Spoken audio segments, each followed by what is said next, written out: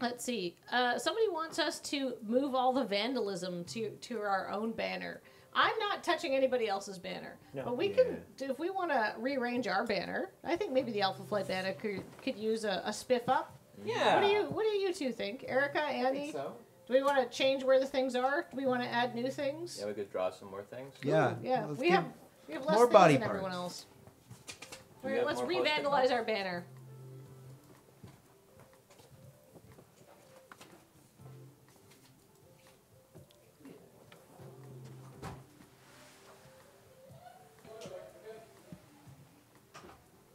I got a challenge here to say, hey, Mikey. Yes. They're saying you sound like an owl, and then for you to say who. Who? And see how long it takes everyone to get the joke. Who? I'll just do this the rest of the day. This is easy. It'll make D&D so easy. Who? Go, Mikey. It's your turn. Who? I like you've now made me an owl. Yeah, are you an owlin now? It's just like when people become the Joker. I've become the owl. I am become the owl. Who? Who? Excuse me, whom? I will say whom now. Who? Ooh. I have seen a surprising amount of owl statues since I've been in Victoria. Way more than I was expecting. Right, because you would expect 0. Yeah. I expected none, and I keep seeing them. Yeah, and here are points. Yeah.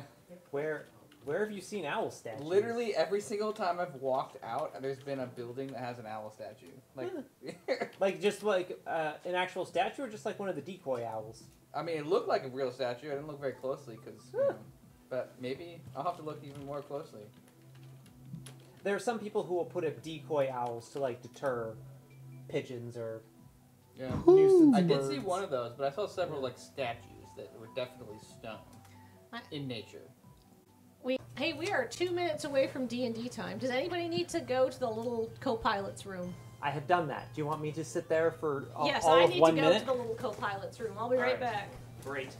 Woo! Well, chat. You're mine now. Oh, my legs. I'm just going to re-accept this challenge here. There we go. We'll get to that later. Cool. Yes. So we are just getting ready for D&D. We'll just wait until everybody gets back and we get the signal to go ahead. What have you been adding to the logo there, Andy? I put a tentacle on it, and I tried to do like a moose antler, but it doesn't really look like that. Oh, I can see it though. Yeah. Yeah. I think I might do some antenna. Who's got some who'd like to doodle? I could add another thing to it. It's still missing one eye. It lost an eye at some point. True.